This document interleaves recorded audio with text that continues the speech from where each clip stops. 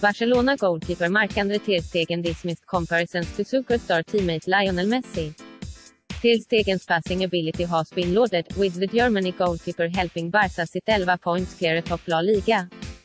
But the 25-year-old played down any suggestions he should be compared to Messi, saying his focus was firstly on shot stopping.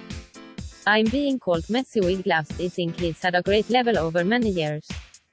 You shouldn't compare yourself with that," Ter Stegen said. "Of course my first goal is to save the balls. This is obviously the most important thing as a goalkeeper.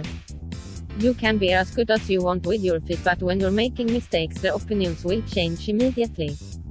For me, it's important that we have a philosophy that we want to solve things in a good way, but there are situations where you cannot do that. Of course our clear intention is to solve those situations at that level, but again the focus is to save the balls.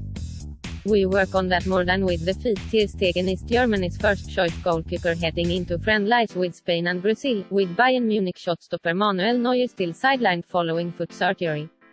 @MTerStation. I have a good idea of what to expect, as a lot of Spanish squad play in La Liga.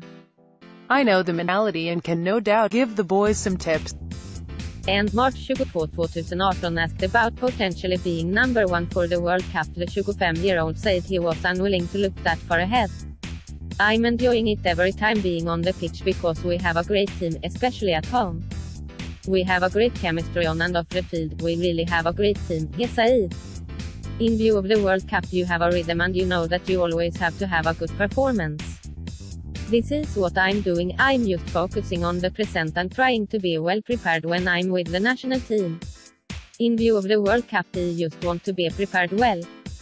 How the coach is deciding is his decision. You have to look at how Manu is doing. Therefore, I'm just focused on the things that happen now. After that let's see how things are be then."